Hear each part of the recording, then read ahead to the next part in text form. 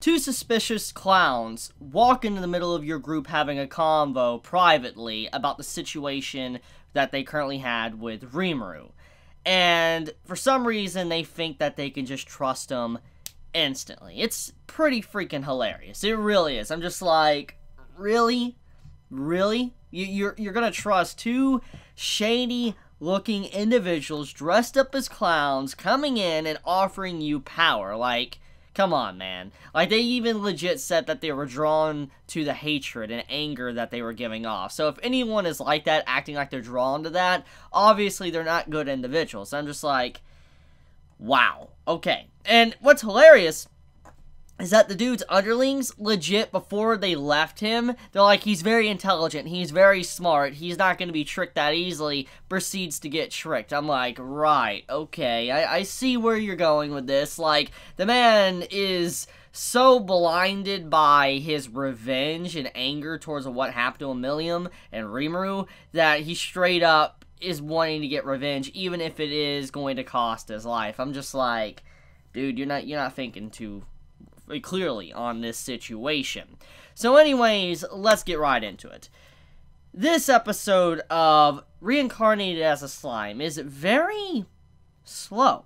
Now, I'm not saying it's bad, because when I mention the word slow, people might automatically jump to the conclusion and think that this is a terrible episode. That is not what I am saying.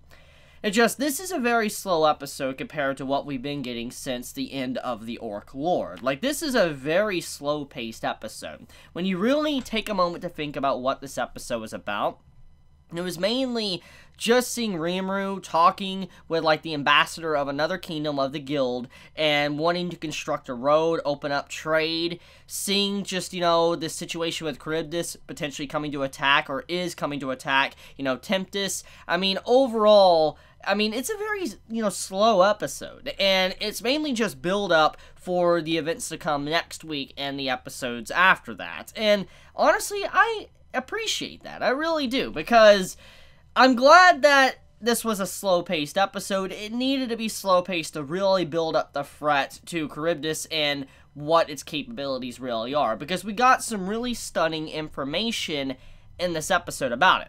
Apparently, Charybdis is the child of Veldora, which is the dragon that Rimuru absorbed in, you know, the first episode. Which, technically, he didn't fully absorb him. He's not, quote-unquote, dead or anything like everybody else, but basically, Veldora is inside Rimuru for the time being. And that's the point here, is that Charybdis is like a child or an offspring to Veldora, which Veldora is a monster. Like, straight up, ridiculously strong. You cannot really, like, beat that man in a 1v1. Like, he's that strong. And in this case, seeing in this episode, revealing how strong this creature is, it puts in perspective on how powerful Veldora was, or is, and how Rimuru, technically, he got really lucky when he managed to meet someone as strong as Veldora, and Veldora gave him a name, which in turn got him to be as strong as he is right now. So, Rimuru really lucked out. In the grand scheme of things, the man hit the biggest of jackpots of all time to be able to be where he's at right now,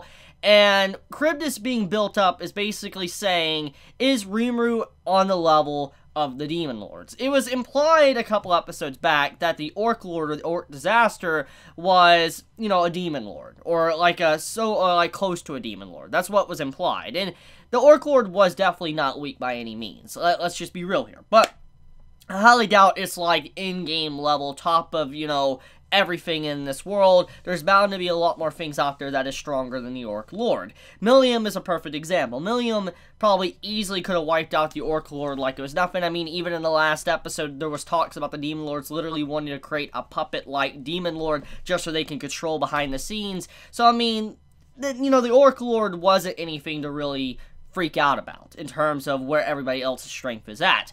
And Charybdis apparently has got, you know, the Demon Lords all up in, like, arms, like, holy crap. Milim, you know, is probably one of the only individuals in the town that could potentially stop it. I mean, Rimuru is a broken man, like, in terms of just how strong he is, but when you look at the level of this creature and what it is actually, or what it came from, you're like, I don't think it's going to be really that easy to bring this creature down, especially how this episode spent so much time building it up to its revival at the end of the episode, and revealing that it was using the corpses of, like, lesser dragons to create these Megalodon-like spirits to fly around it, like 13 Megalodon-like spirits. It's a pretty powerful creature, and it's going to definitely be something that's going to take probably the entire force of Rimuru's army to bring down, which I hope it isn't a straight-up 1v1. That's what I think many could probably agree with me on, is that one of the things that I would want to see from this upcoming fight is that even if Rimuru is going to quote-unquote, you know, absorb Charybdis and get its power and get stronger and eventually get to the same level as, you know, Demon Lord Leon, I still think, at the very least, the entirety of Rimuru's army should work together to bring it down. You know, whittle it down, weaken it to where Rimuru can go in and absorb it and get a lot stronger. I would like something like that. And like I said, I think many could agree that would be a great, you know, opportunity to really show how strong Rimuru's army has gotten, how strong this town is, you know, his country. And it's a great way to show his military might, where people wouldn't really want to mess with him and start any problems with, you know, Tempest at all. So yeah, that's my overall thoughts on it and what I'm hoping happens, because I want to be real with you, I actually have only read this far in the manga. I no longer really know what's going to happen, so I'm pretty much about to become an anime only as well. I don't know the end result of Charybdis and how Charybdis is taken down or anything, so like I said, I'm with you all now. I am a complete anime only now, so I do hope it is a legit, like, army versus Charybdis, and Milim may have to step in because it's just so freaking powerful, which in turn would be interesting to see how everybody reacts if Rimuru himself cannot even bring down a monster like Charybdis, and yeah. Also, by the way, I want to talk about the cute little slice of life moments in this episode. Did anyone catch the little rubber slimes in the bath scene with Rimuru? I don't know how many of you caught that, but Rimuru had one on his head and a bunch around him while he was floating in the water. There were little rubber slimes, basically the equivalent to rubber duckies. And I'm just like, that's freaking adorable. Like, look, I've never used rubber duckies or anything in a bathtub when I was growing up, but no, they're always been cute.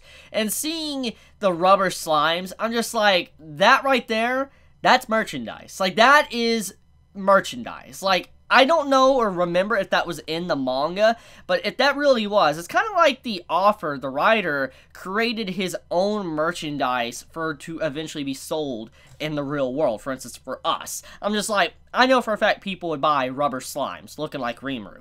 I mean, yes, I know I would. I mean, the necklace too, the cute little, you know, Rimuru necklace that Milim was wearing. I mean, there's a lot of merchandise ideas I'm seeing coming from this series, and I'm just like, this is a really high quality series. It literally creates its own merchandise. It's not even like, you know, people behind the scenes like, okay, how can we make something merch from this series? How can we do something? Now, do we make a figure, which, oh, by the way, that figure with Milim, that's, you know what, no comment, no comment. I'm just saying, like, I might want one, but okay, jokes aside, though, or maybe not jokes, but point is that merch is being created by this series by just being written. It's not even literally the people behind the scenes, the marketing team probably even doing it, and which I find pretty freaking cool. So, what else is there really to get into? I guess let's talk about, Phobio, I think that's how you pronounce his name.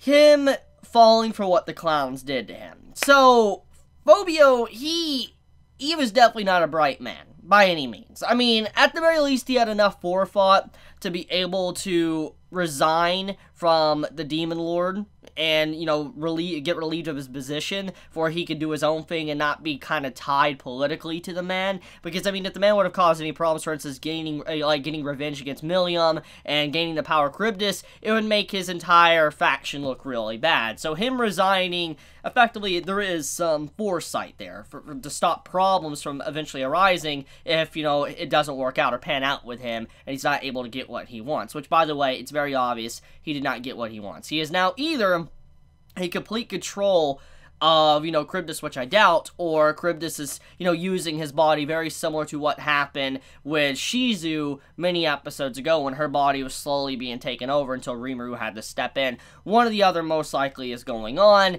and I do think if Rimuru does absorb Charybdis and Phobio is the vessel, I'm under the impression that probably Rimuru is going to have a big talk with him, very similar to the Orc Lord scene, and he's probably going to devour the man and gain his strength. Probably something like that's going to happen.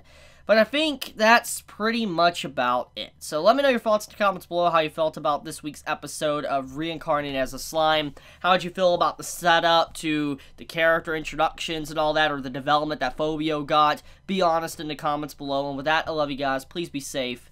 Chibi out.